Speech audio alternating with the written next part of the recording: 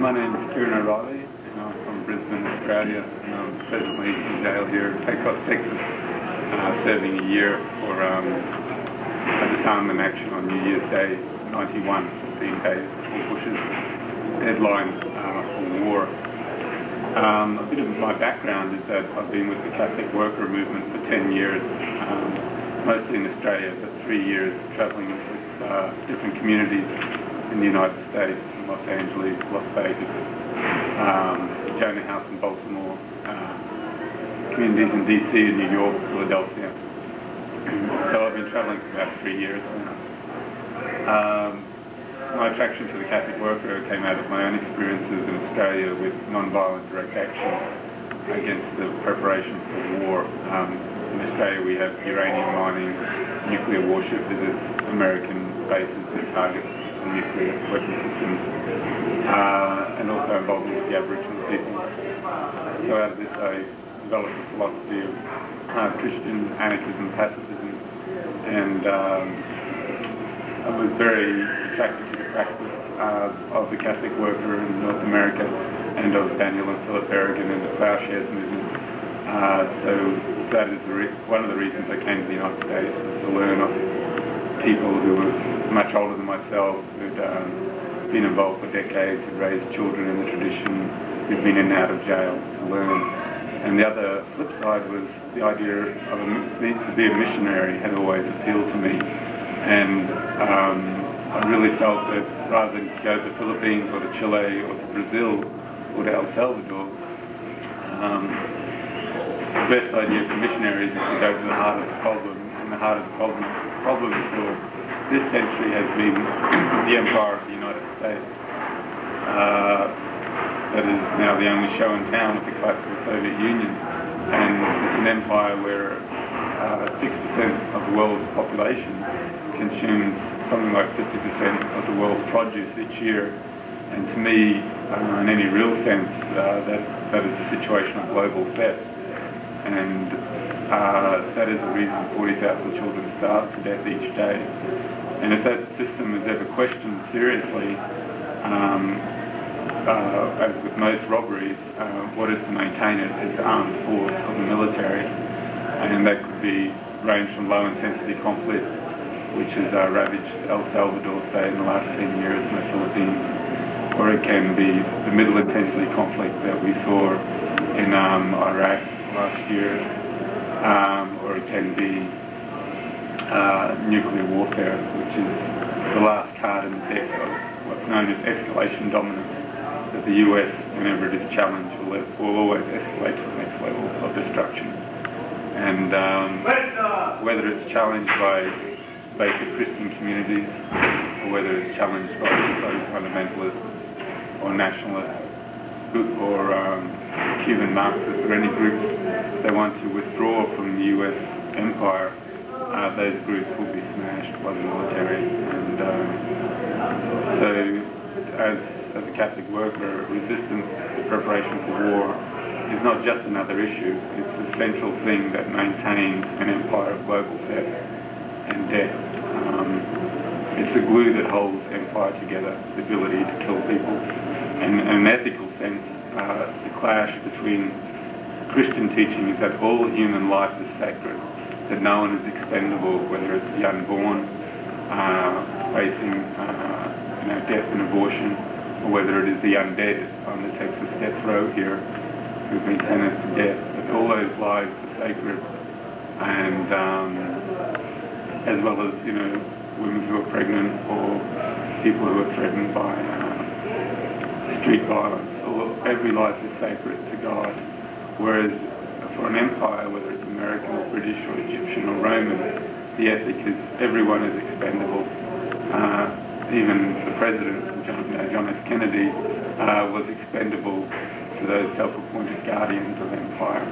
And obviously the 40,000 children who starve to death daily are expendable. So that is why we focused most clearly on the preparation for war rather than other issues as a priority. Although we have a consistent ethic in terms of resistance to the death penalty, to the abortion industry, to poverty and homelessness. As you well know, the Catholic worker is probably most well known for its practice of the Acts of Mercy.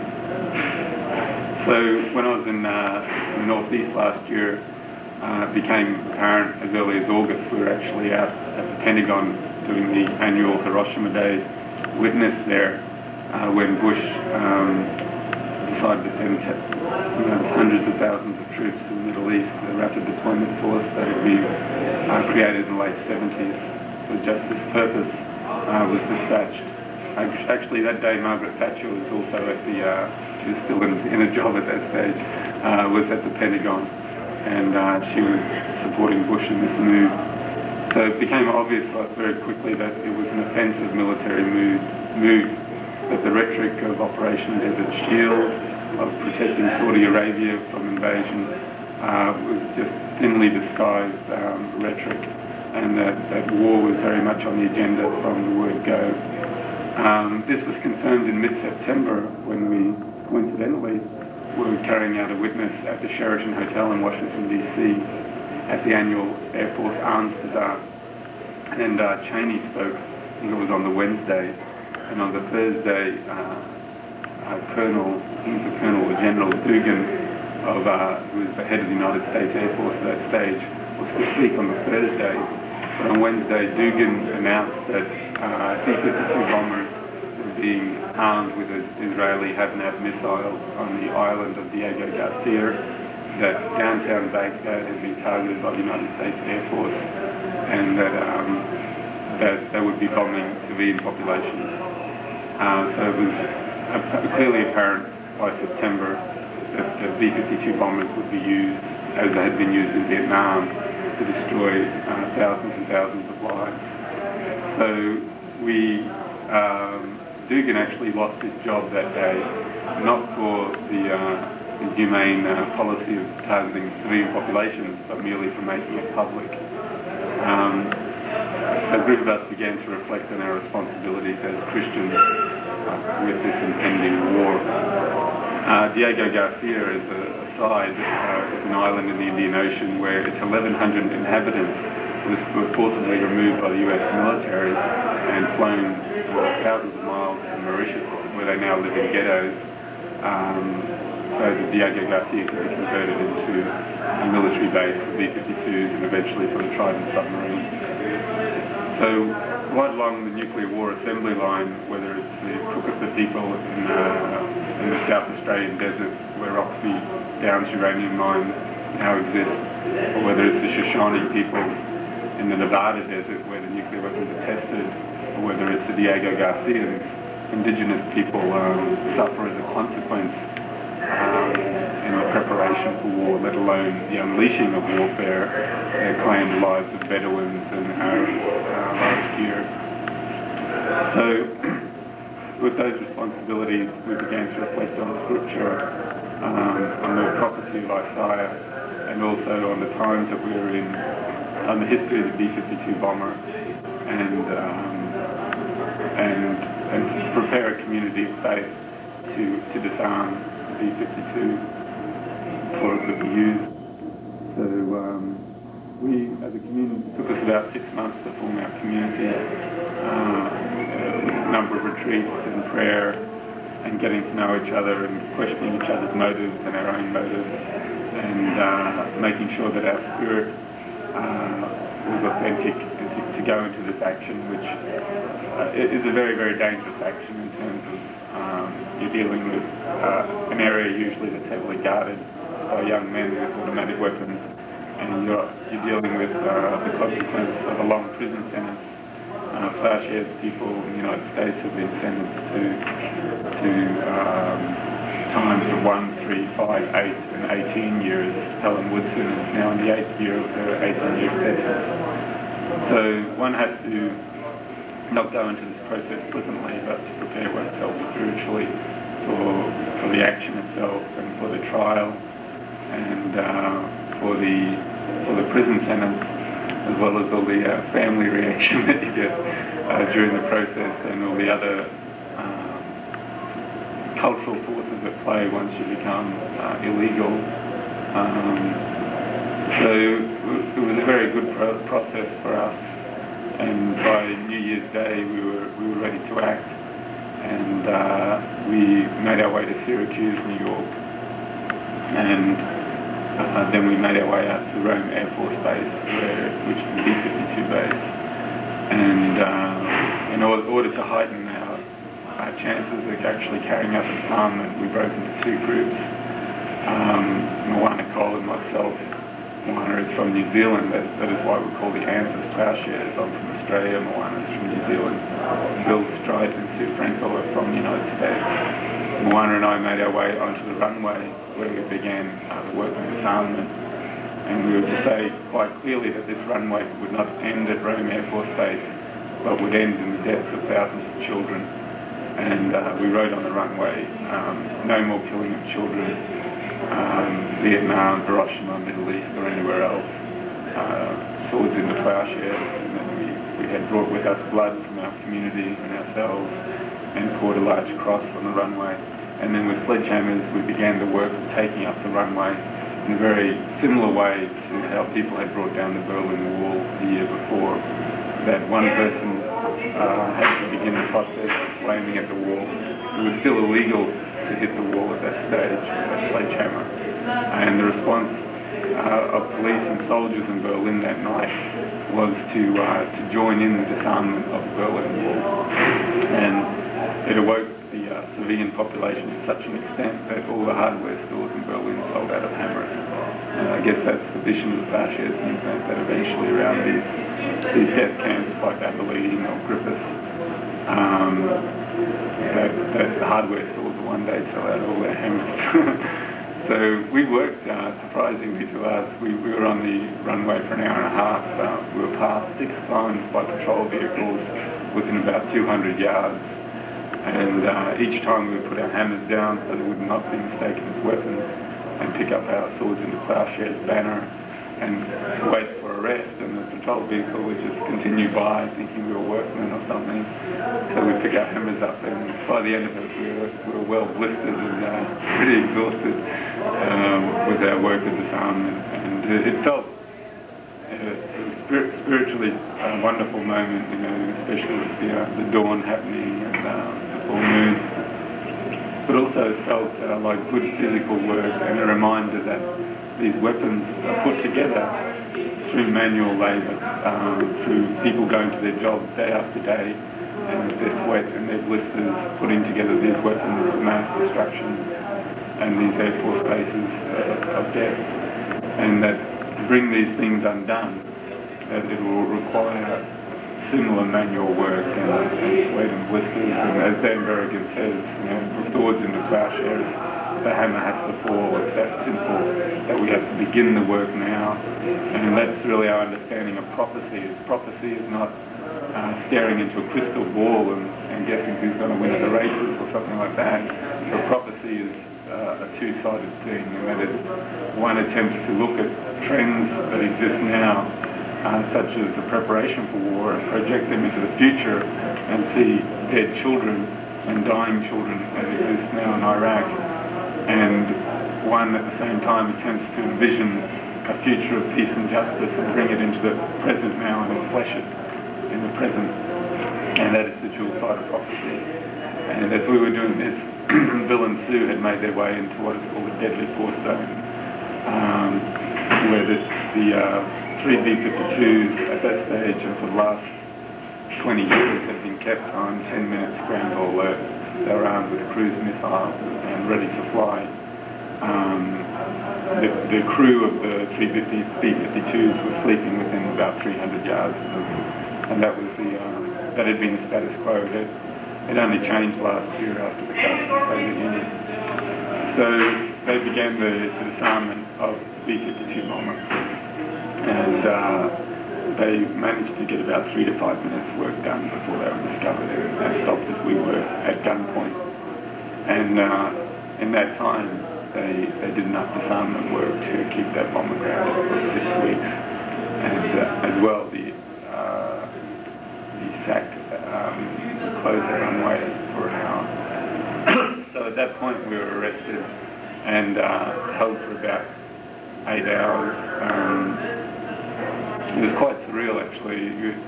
were handcuffed, and the M16s were put at our head. One young man was screaming, "Have you got any bombs?" And I tried to explain to him, no, we didn't have any bombs. He had the bombs, and that's why we were there. We were then taken and separated and kept awake and exhausted for about 8 hours before we were interviewed by the FBI. Fortunately, we had role-played the most dangerous parts of the witness, that is discovery by people who are armed, and also the FBI interrogation. So we role-played it over and over, and that proved very helpful not to give away any information that might incriminate some of the support people or make any false moves that might increase the chances of being shot.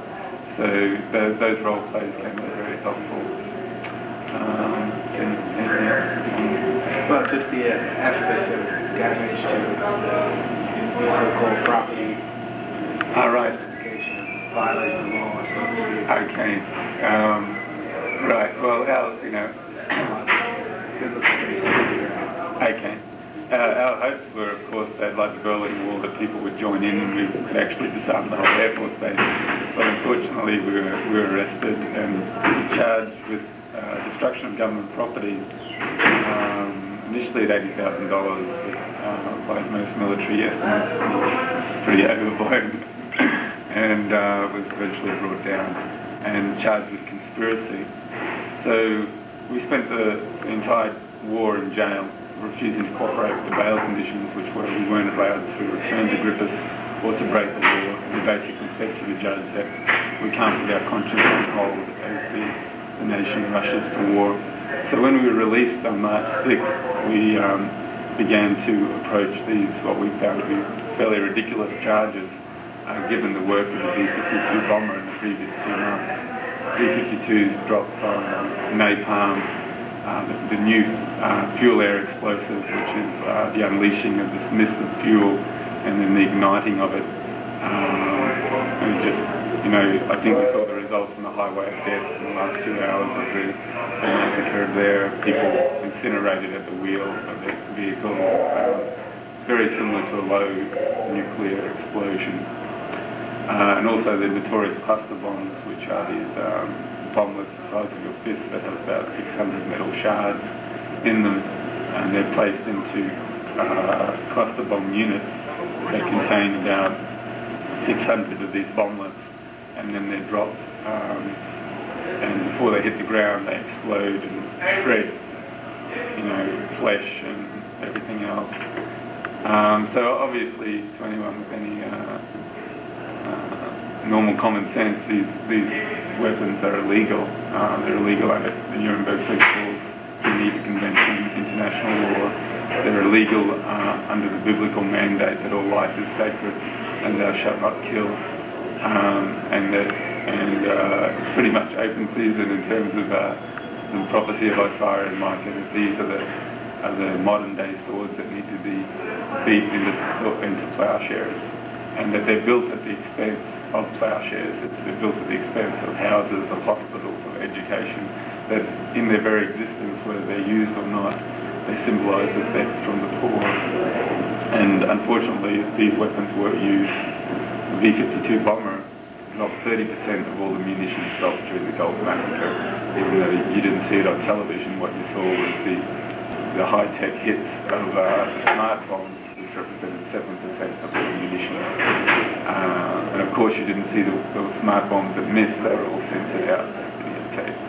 So the B-52 bomber had been used between our action, not the one that we disarmed, but other B-52s were used between the time we acted on New Year's Day and the court case. International law says that B-52 bombers are not property, that they are contraband, similar way to things like child pornography are not property. They have no protection under the law. They're not proper to human life. So they have no defence. They should have no defence by international law or constitutional law or national law. And we attempted to raise those arguments during our case. The other defence we used in court was the necessity defence, which is quite legitimate under American law. It says that that you can break the law if you're attempting to avoid a greater harm. And one has to prove that the harm is imminent, that the harm is, that your action is in proportion to the harm that is threatened, that you have no alternative but to break the law to avoid that harm. And there's another reason to believe you might be successful. Is that required? Success isn't required, but there has to be a relationship between the action and the removal of the threat. And we felt we could prove all those requirements, that the harm was imminent, that the harm had actually moved from imminence to actuality on January 15th. B52 bombers did take a massive amount of human life, that there was a relationship between our action and the removal of the threat. We did ground the B52 bomber for 6 weeks. 3 of those weeks, other B52s were dropping large amounts of weapons. So there was imminent proportionality, that we, the damage that we did with our sledgehammers was proportional to the damage the B52 bombers did during those 2 months, or the one that we disarmed could have done. You know, for example, we didn't drop a nuclear bomb on Griffith Air Force Base. We used sledgehammers and household hammers, so that's in proportion to the damage that the B52 bombers have done. In terms of no other legal alternative, Ramsey Clark testified. Unfortunately, the jury was removed during his testimony. That this is a former Attorney General of the United States, so one would think that he was familiar with all the political alternatives there were to avoid the war. He testified that by January the 1st, there was no political means or lawful means to remove the threat of war. And this is a man who went to South Saddam Hussein personally, that attempted to see George Bush personally, that had explored every political avenue open to remove the threat of mass destruction. So he testified on our behalf that we were correct in our perspective, that that there was no lawful way of removing the threat. The federal judge and prosecutor, it's like having 2 prosecutors really, sabotaged under subsidy defense, and it was pretty disgusting, really, because this is their courtroom, and they say, you know, that they're accountable to things like the US Constitution, which guarantees a fair trial by the jury of our peers, and the jury selection was very, very limited at a time when 90% of the population supported the war. And the US Constitution guarantees the necessity of defense as a legitimate defense, and we were denied that. We felt that the jury should have decided whether we fulfilled the requirements of necessity of defense, not the judge. So we attempted at that point, once he sabotaged our necessity of defense through the trial, to speak through our own testimonies of the reasons of conscience that had brought us into that courtroom. And we did a pretty good job of that ourselves. At the same time, our hopes were to use the trial not in an attempt to get off or escape punishment or the consequences of our action, but to put the war and the weapons system on trial. That was pretty much our strategy in approaching the court.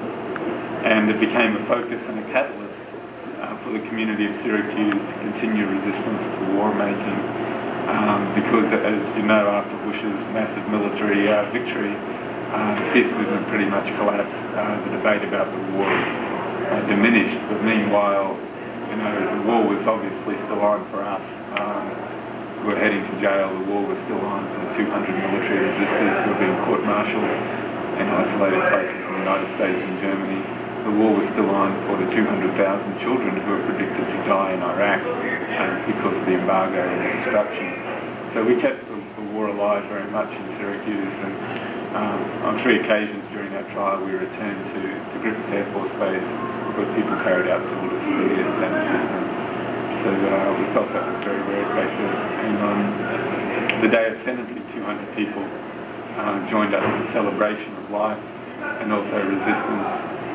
We marched on the federal building, a very colourful display of humanity, and we occupied the military recruitment centres in the federal building, and eventually went up into the courtroom with about 100 supporters, and we challenged the court's role in legalising massacre and criminalising peacemaking to such an extent that they removed 100 supporters out, and we ended our sentencing in prayer on the floor of the courtroom, saying that we could not cooperate passively with our criminalisation. So we felt that we carried the integrity of the witness through from the action into the trial, and then we were put in a police van, handcuffed and shackled, and put into a county jail, actually, in earshot of Griffith Air Force Base. Stu and Moana could actually see B52s taking off from Griffith, and then after a while, a few weeks worth, Moana and Sue were sent to a small county jail in Hollidaysburg. It's a pretty sadistic name for a jail, Hollidaysburg, Pennsylvania, and Bill was sent to a federal institution in New York. I was shackled, hands, waist, feet, and put on an aeroplane, I think it's called Con Air, and flown from New York to El Reno, where I spent about 10 days, and then eventually sent to Pecos, Texas, which was quite a surprise. So it was quite a journey being convicted on the Canadian border, or near the Canadian border, and now doing my time quite close to the Mexican border. So getting to see quite the United States, I guess. So one enters these actions with a spirit of faith that we really have to, like the loaves and fishes, offer what we have in a spirit of faith, and then it'll be mystically multiplied, and the ripples will go out and out and out. And since being in prison, I've heard from people in the Philippines, in Ireland, England, Sweden, Denmark, China, Guatemala, throughout the United States, New Zealand, Australia, Fiji, who've been very much touched by this witness. And there's a real mistake in trying to codify the effectiveness of anything, which is what people tend to do when they're looking at the consequences of jail, I guess. So one enters jail in the same spirit that one entered the action and the courtroom, to try and maintain this focus on peacemaking and the witness to the promise of Christ amidst the history that at the moment looks very bloody and very imperially triumphant for Pax Americana. And it's been very interesting to do my time in Pecos because the people I'm with, whether they be Latinos or Arabs, or Haitians, Guatemalans, Colombians, Caribbean people, Dominican Republicans, Jamaicans, are very much the people who are in the hair sites or the rifle sites of the American military. And the reasons many of them are here in the United States is that they're escaping the poverty that has been created by the empire, by the corporations that have plundered their country. So I'm very much been able to spend my time with the victims of this system, and that's been a real privilege to learn from them, to learn from their simple humanity and their spirituality.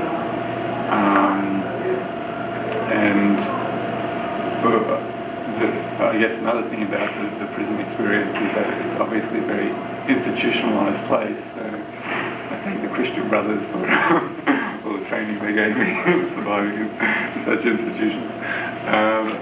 But one really has to maintain a focus on one's own self-activity and prayer, and one attempts to create a certain monastic mode to the day rather than just to be pushed along by the institution's timetable, is to create one's own timetable of study and prayer and correspondence and writing and exercise, and not just to veg out in front of the television or whatever.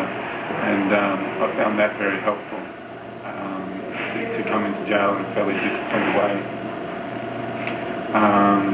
and to maintain contact with I think the two things that helps one survive in jail is one's own sense of spirituality and one's sense of solidarity with brothers and sisters on the outside who are struggling for peace and justice, and to maintain contact, however, with my initial community of Bills in Moana has been very important,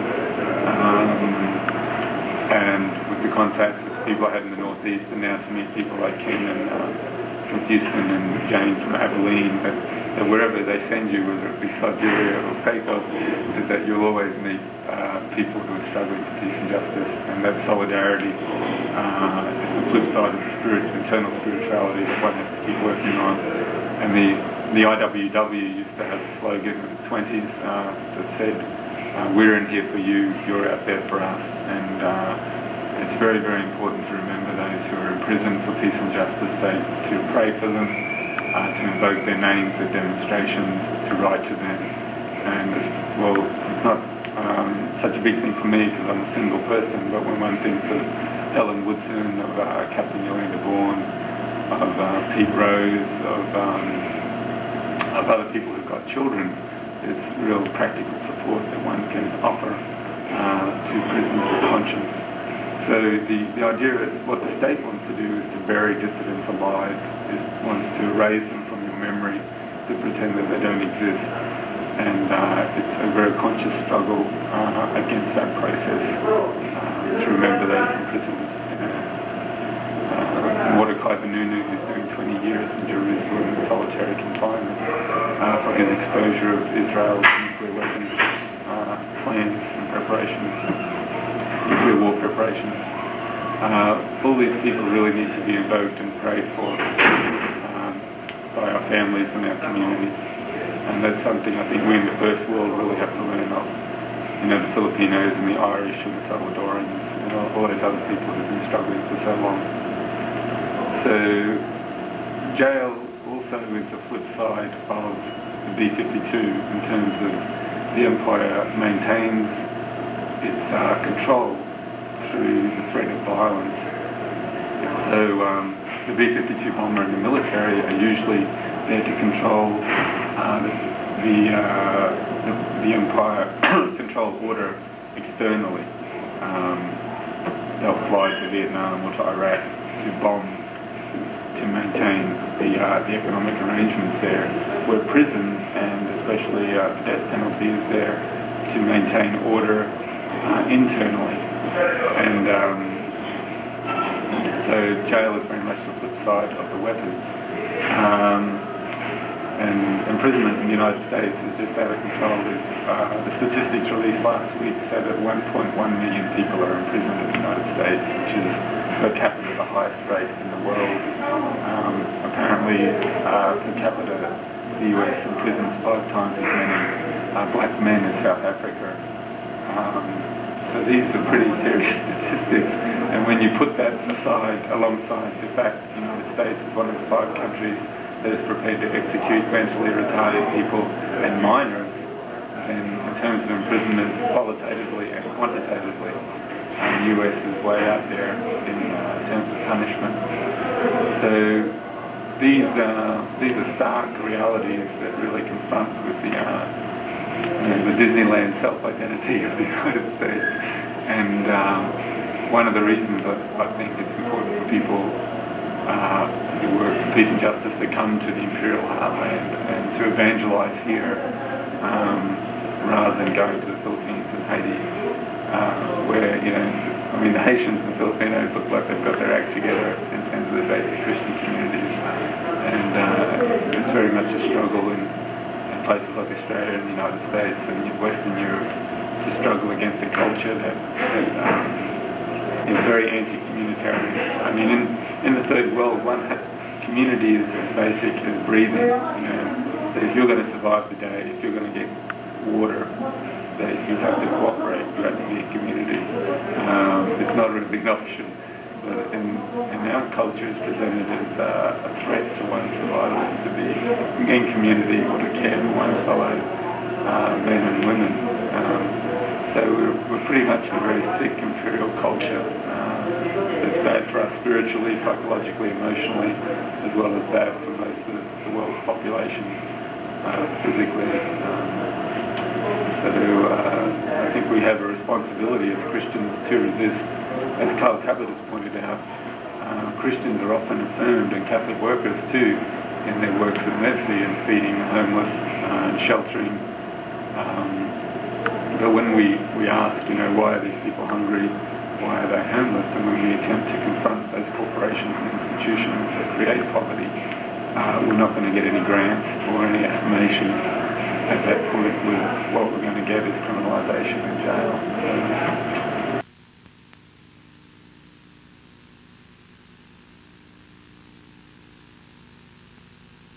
Yeah, I think like the Gulf massacre was very much the first of the Third World War, was to follow the 45-year Cold War of attrition that defeated, the Soviet Empire, and it's really created a much more dangerous climate now. The American Empire is, I think, obviously in decline economically, and has played itself out. And as Abby Hoffman once said, the state will collapse under its own weight. All we have to do is give it a few kicks to stay high. But unfortunately, it's going to collapse right on top of us and take a lot of people with it. And what the Gulf War seemed to be about is the creation of American hegemony or control following the Cold War. And now there is no deterrence. Like if the United States had moved on Iraq 10 years ago, they would have been risking all-out nuclear war with the Soviet Union, and that's why they wouldn't have moved on Iraq 10 years ago. But now the US can move at will throughout the Third World without fearing escalating it into a serious war with the Soviet Union or anyone else, really. And as one person pointed out, the two economies on the rise are Japan and Germany, and that the Gulf War was basically about the US isn't dependent on its oil coming from the Gulf. Most of it comes from the other side of Saudi Arabia and other sources. But who is dependent on Gulf oil is Germany and Japan. And the best explanation I've heard for why Bush went to all this trouble in the geopolitical sense is that at any given point in the future now, that the Japanese or German economies threaten the United States, they can turn the oil off coming out of the Gulf, and which is exactly what the United States did to Japan before World War II, before Japan bombed Pearl Harbor. It embargoed, put an oil embargo on Japan. So I think that's the best explanation I've heard for why it did occur, besides popularity ratings and the idea of trimming Saddam Hussein's military down, a military that had been built by Kuwait and the United States and by the Soviet Union and by Saudi Arabia to contain the Iranian revolution in the 70s. Both Russia and America and the royal families in the Gulf feared an Islamic revolution in the Middle East. So what they did after the Shah fell was to build up Saddam Hussein to engage Iran in a war for 8 years that totally exhausted the Iranian economy and the Iraqi economy as well, to contain Iran.